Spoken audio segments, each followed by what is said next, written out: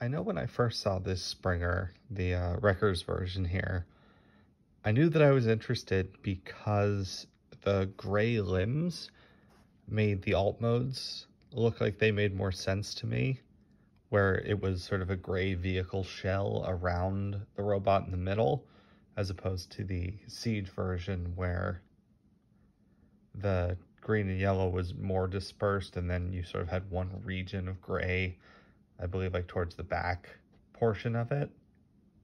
And I remember a lot of people were complaining that this version seemed to have too much gray, like he was all gray except for some bits. And I have to say, I really don't think that's true. He's got it in the legs with green accents there. The main core of the torso obviously is the yellow and green. And he's even got it throughout his arms. It's like it's armor on top of his normal colors. And also I think the new face, while being two shades of green is weird, I think it does pop a little bit.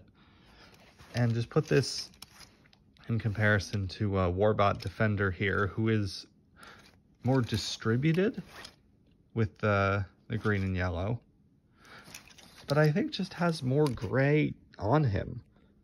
You know, I mean, it doesn't help that this green is a lot less vibrant than this, so I think just overall this is a bit duller of a look.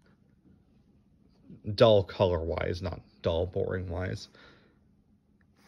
I haven't had the chance to transform this yet before making this video, but yeah, I think this is a pleasant surprise. I was worried, based on all the criticism, that he would be too gray in robot mode, and I disagree.